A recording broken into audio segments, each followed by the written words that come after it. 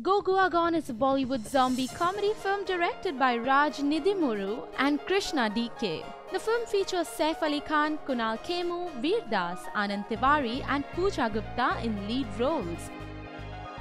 Three friends Hardik, Love, Bunny, Kunal Khemu, Veer Das and Anand Tiwari head to Goa for some fun and frolic to escape their monotonous city life. They meet up Puja Gupta, who invites them to a clandestine wild rave party on a secret island in Goa.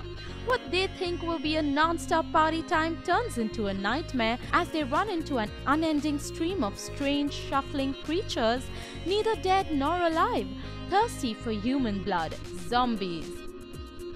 The directors stayed true to the demands of the genre. Nidimoru and Krishna DK have toyed with a fresh concept and have emerged victorious largely. Go Goa Gone is anything but a mindless zombie film. It is humorous, over-the-top, yet perfectly controlled. With quirky one-liners, this zom-com is both hilarious and spooky in unequal proportion, but nevertheless engaging and delightful. There is hardly any low point in the film. The music of the film, composed by Sachin Jigar, is already a chart buster. Especially the songs Slowly Slowly, Baba Ji Ki Booty and Khoon Choosley are youth favorites. You will be surprised to see Kunal Khemu this time. Khemu excels in his fun-packed performance and sure a show stealer in this flick.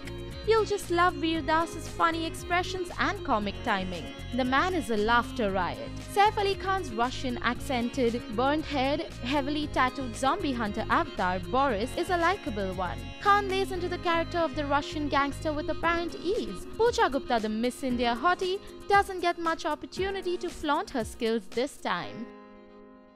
Go Goa Gone is only mildly scary, but it is often very, very funny. It's crazy but cool. We at Bollywood Backstage give Go Goa Gone 3.5 stars on 5.